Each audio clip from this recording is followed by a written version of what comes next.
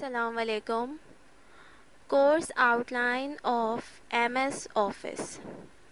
About course outline. In this course, we learn about different softwares that mostly use in our office work around the world.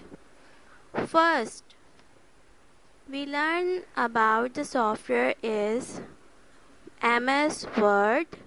It is used for any type of documentations.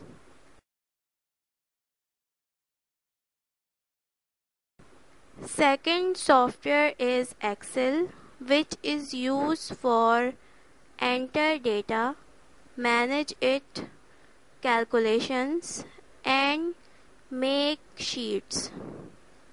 Third software, PowerPoint, which is used for making presentations.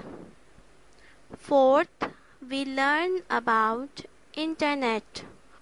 This is a course outline of MS Office. For more details, visit our blog